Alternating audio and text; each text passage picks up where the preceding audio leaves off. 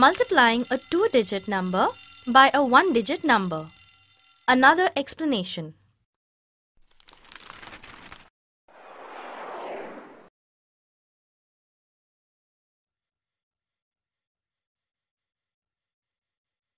Starry, isn't multiplication a really long word? Especially when you have to learn the spelling. M U L T I P L I C A T I O N.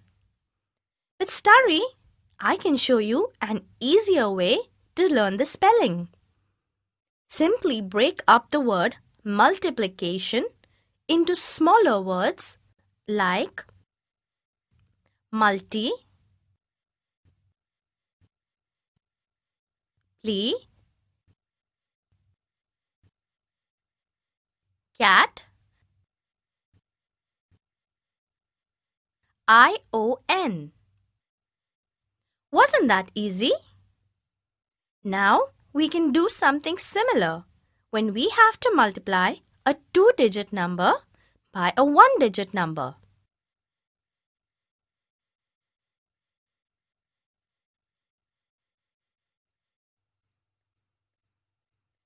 Suppose we have to multiply 43 by 2. Let us first break up the number 43. 43 means 40 and 3, right? Next, multiply 40 by 2. 40 times 2 is 80. Now multiply 3 by 2. 3 times 2 is 6.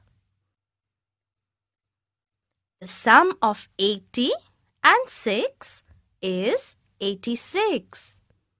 So we have 43 multiplied by 2 equals 86. Let us try another one.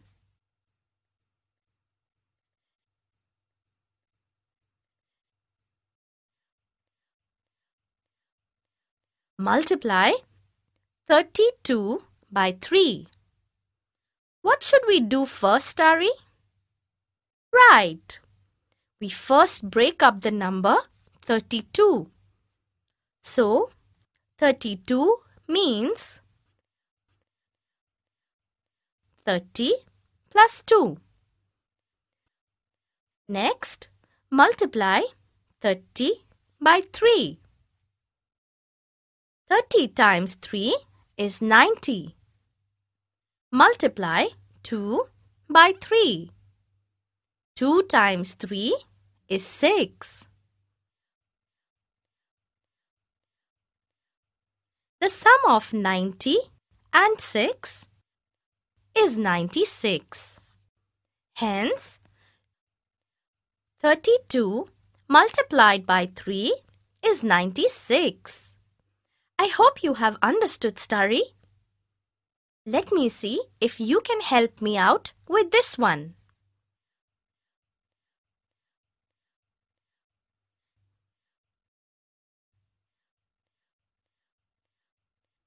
"34 multiplied by 2. Yes, Starry, 34 can be broken up into 30 plus 4. Multiply 30 by 2. 30 times 2 is 60. Very good, Starry. Next, multiply 4 by 2. 4 times 2 is 8.